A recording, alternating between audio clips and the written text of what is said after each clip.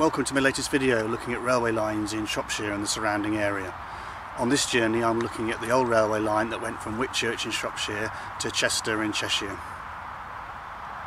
Let's first of all have a look at the route, and we've got the Whitchurch up to Crewe line here, and we can see branching out westwards the Chester line. So it goes past the northern part of the town and it works its way up to Grinley Brook on the Shropshire-Cheshire border.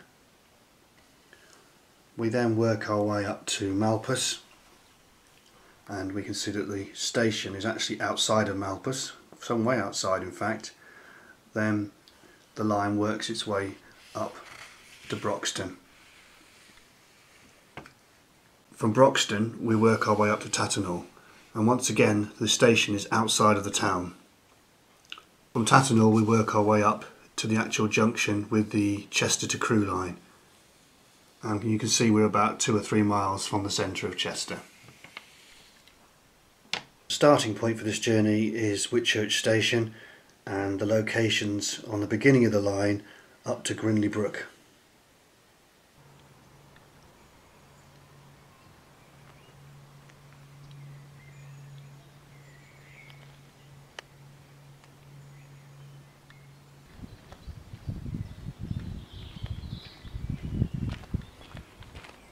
Well, I've arrived at Whitchurch station and I'm looking north.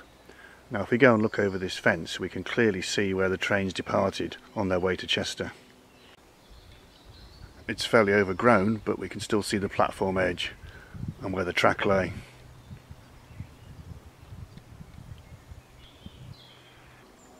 Well, if I look at this picture from 1954 we can see that the station actually had 4 platforms, and it's this one on the right that we're just looking at now.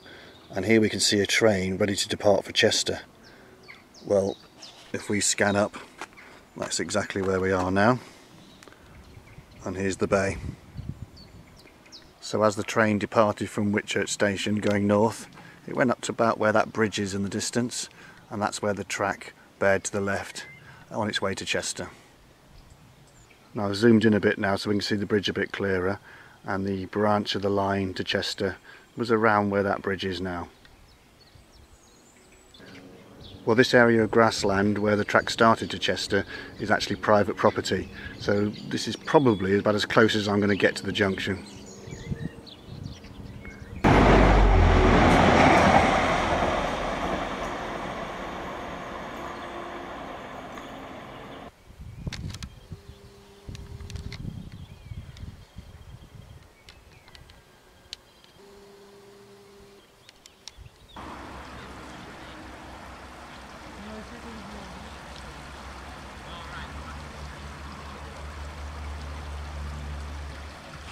Well, I've arrived at Grinley Brook staircase locks, and as the picture shows, this is a 3-step lock.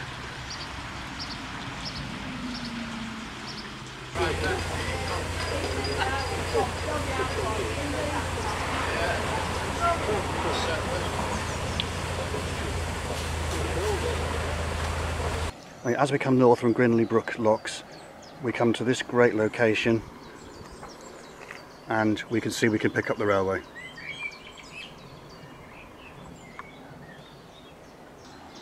This viaduct marks the border between Shropshire and Cheshire. We've got Cheshire on the left and Shropshire on the right. The county border now follows the canal for quite a long way.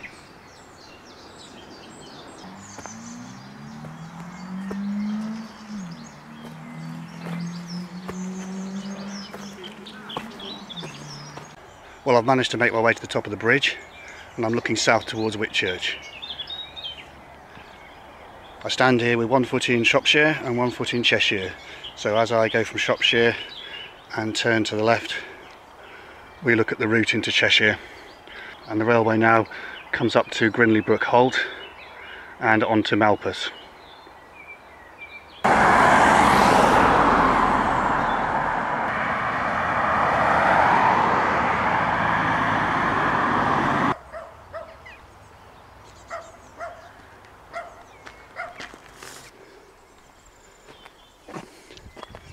And the sign on the bridge shows evidence that there was a railway here at one stage.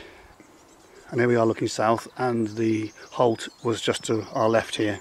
Nothing left of it now, of course. It was actually only a wooden halt. It wasn't actually even an original station on the line. The halt was added in 1937, opening on the 4th of July, and was almost certainly ripped up when the track was lifted. And if we come to the north of the bridge, we can clearly see the path that the track took. From this location we have about 2 miles up to Malpas. We're now making our way up to Malpas and Malpas Station. And Malpas Station, as you can see, is located here. It's actually some way out of the town.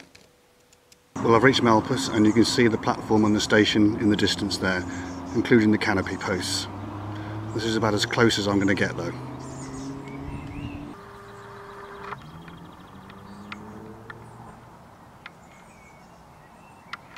And here's the view from the west side, so this would have been the station yard.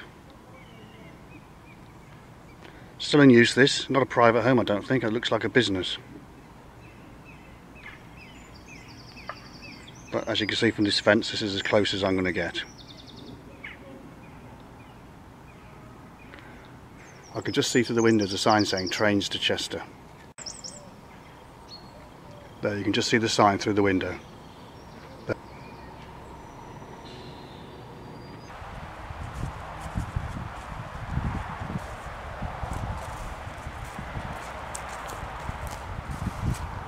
Now moving north to Broxton is our next port of call, and according to the map, this area here where the station was, there's nothing remaining. Well, there's a big car park here and a snack bar, and I'm going to make my way there and see what might be left.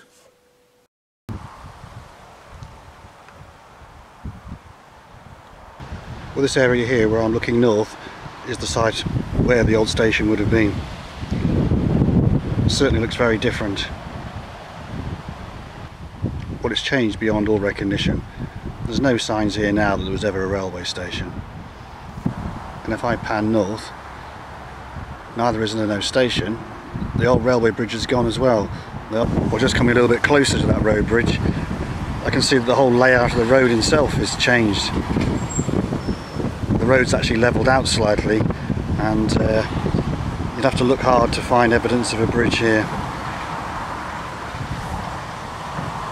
Well, here's the scene at Broxton from 1960, and that scene is so unrecognisable today. This picture shows the station just after the closure of freight traffic, already getting overgrown. By 1973, it's looking very derelict. This picture was taken at the same time, but from the other side. Sadly, there's no trace of the station anymore. This is an interesting picture showing the Broxton cheese train in the early 20th century.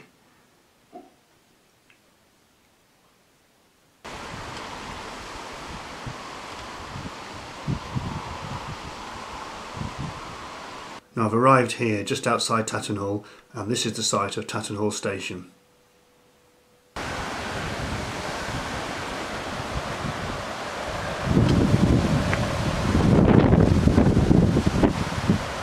Well, here's that view today, and it's somewhat disappointing as it's clearly become very overgrown with trees. Just about see the station through the gap in the trees there in the middle of the picture. This is the view from the south. And not a lot of evidence there was ever a railway there.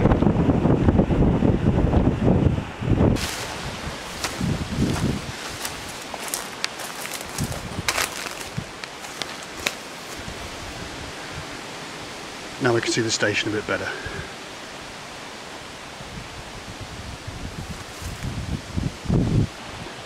And we can still see the telegraph wire pole intact.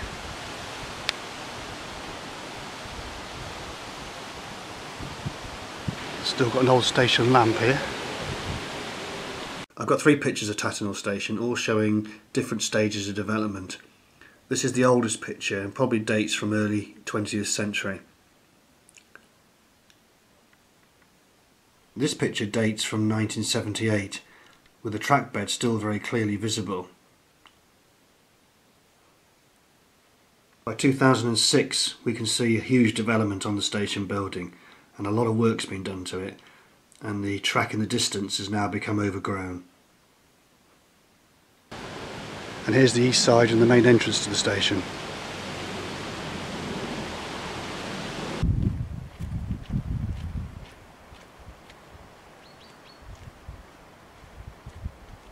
Now I'm trying to get as close as I can to Tattenhall Junction, and we can see Tattenhall Junction is there.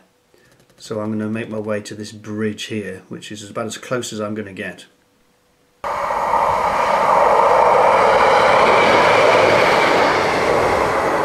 Well, I've just arrived at that bridge and I'm looking westwards towards Chester, and Tattenhall Junction was about half a mile in the distance there.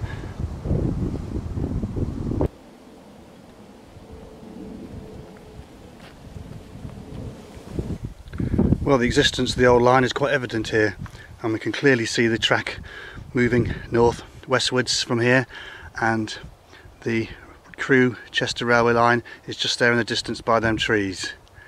If I take a pan south east, we've still got a small viaduct crossing the old line.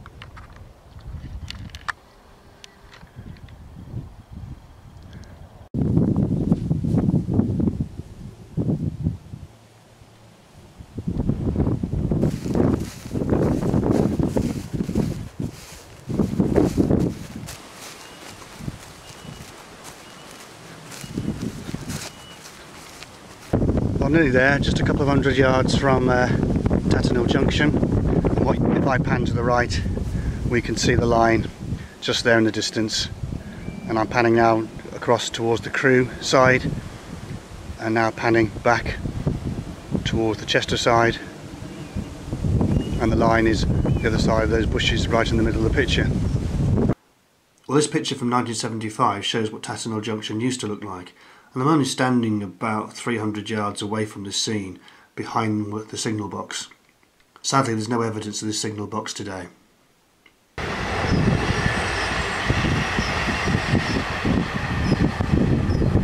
Well, as I pan now southeastwards, this is the very first stretch of the line on its way from Tattenhall Junction to Whitchurch.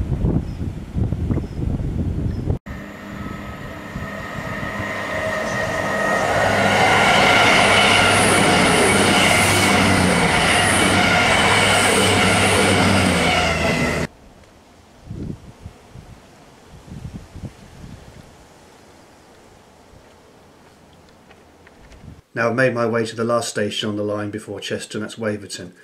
And once again the station is slightly out of the town, and it's here on this bridge here that we can see on the map. Well, this is the station today from the southeastern side.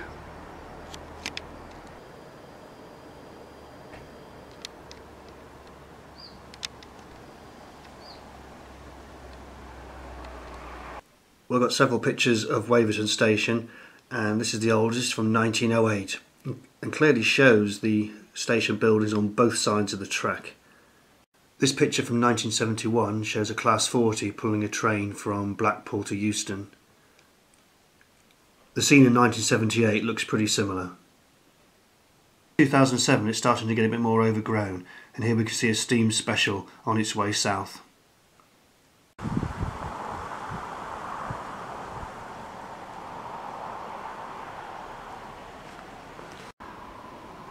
And this is the view from the railway bridge looking towards Chester. And we can clearly see the old station yard still evident.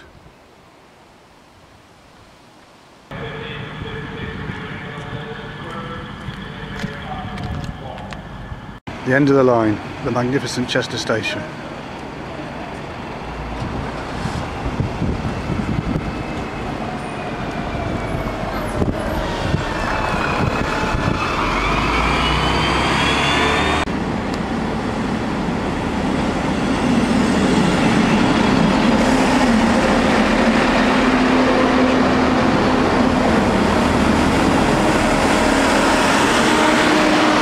Inevitably, the use of the line declined after the Second World War for the same reasons that all the other lines were affected by as well. The passenger numbers dropped, and eventually all passenger services ceased in 1957. Freight services continued until 1963, and the track was lifted in 1965. Closure, of course, was inevitable, but it's left its history and its mark on this part of Shropshire and Cheshire, and certainly is a big part of that historical jigsaw that is Shropshire Railways.